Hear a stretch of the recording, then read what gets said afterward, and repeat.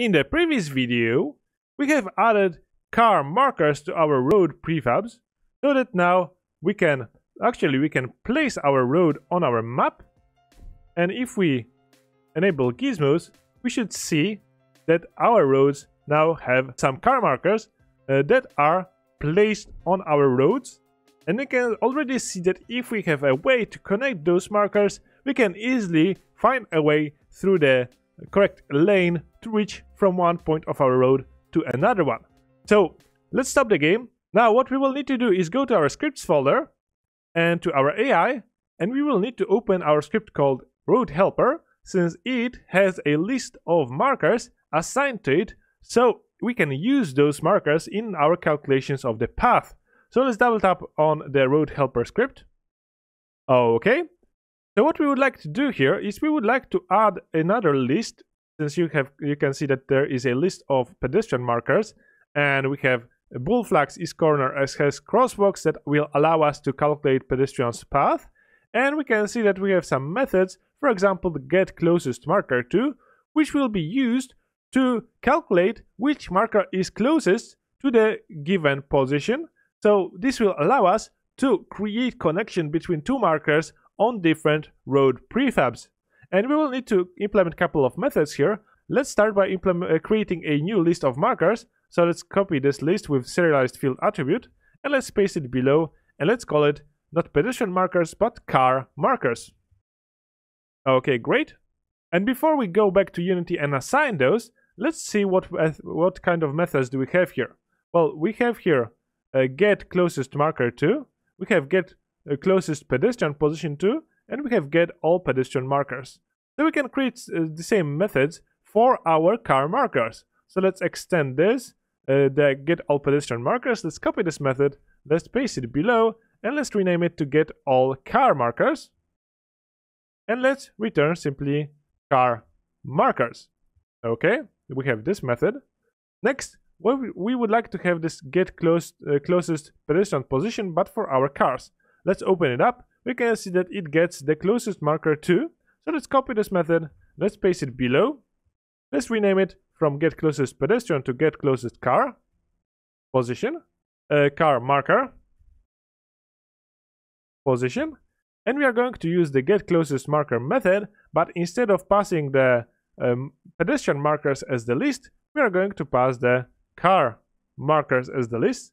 And this will calculate as the closest position from between two different road prefabs. So what I was talking about, this will be used for creating our graph.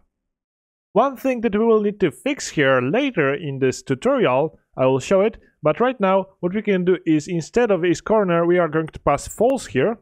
I have copied this line of code and pasted it here, and I have forgotten to change this boolean flag to be false.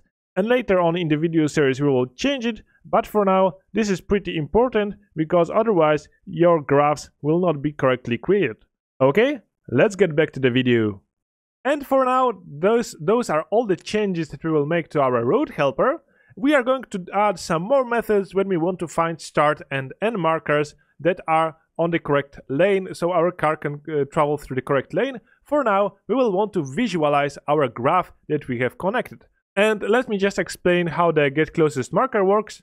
So get closest marker simply searches for each marker in pedestrian markers, and if this is a corner we have a bit of a different way to search, but basically we are going to do something like this. We select the closest marker as null and distance set to max value, and for each marker we check the distance, and we are going to simply check if current distance is greater than found distance. We are going to select this marker as the closest one, and after looping for each marker on this road prefab we are going to select the one that is closest to the position that we were given as the input parameter. So maybe this should be called not structure position but marker position. In any case, that's how our get closest marker to will work. So now let's go back to Unity and let's assign those car markers to each road prefab. So let's save the script. Let's go back to Unity. Great. Let's go back to our prefabs folder, road, and let's open up the street straight.